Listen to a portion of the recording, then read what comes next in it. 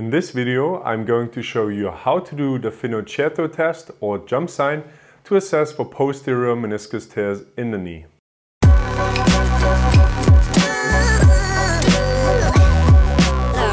Get our very own assessment ebook and mobile app. Links are in the video description. Hi and welcome back to Physiotutors. The incidence of meniscus tears is estimated to be 61 per 100,000 in a general population, and approximately 1/3 of them are sports related. While traumatic tears often occur in the menisci periphery and are seen in patients younger than 30, more complex and degenerative patterns tend to occur in older adults. Schreier et al. In the year 2010 argue that the physical examination for meniscal tears is different than diagnostic tests, as meniscal tears are heterogeneous in nature, for example posterior versus anterior tears. Therefore, the authors reason that sensitivity and specificity values should not be relied on for meniscus injuries, but the choice of physical tests should rather be based on the logic underlying how different tests stress different parts of the meniscus. Despite the limitations we just mentioned, the Finochietto test has not been validated by any diagnostic studies yet anyways.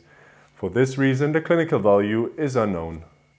To perform the Finochietto test or jump sign, the patient's knee is brought to 130 to 140 degrees of flexion and the position is fixated by the examiner.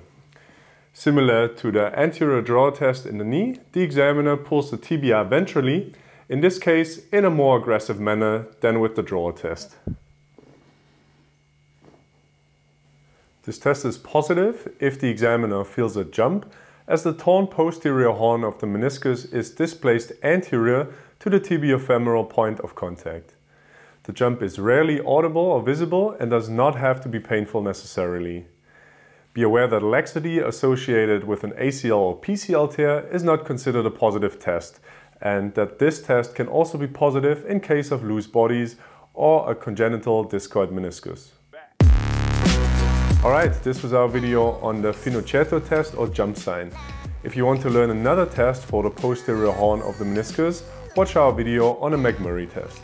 If you're interested in more content from us, check us out on Facebook, Instagram, or on our website physiotutors.com. This was Kai for Physiotutors. Thanks a lot for watching. Bye.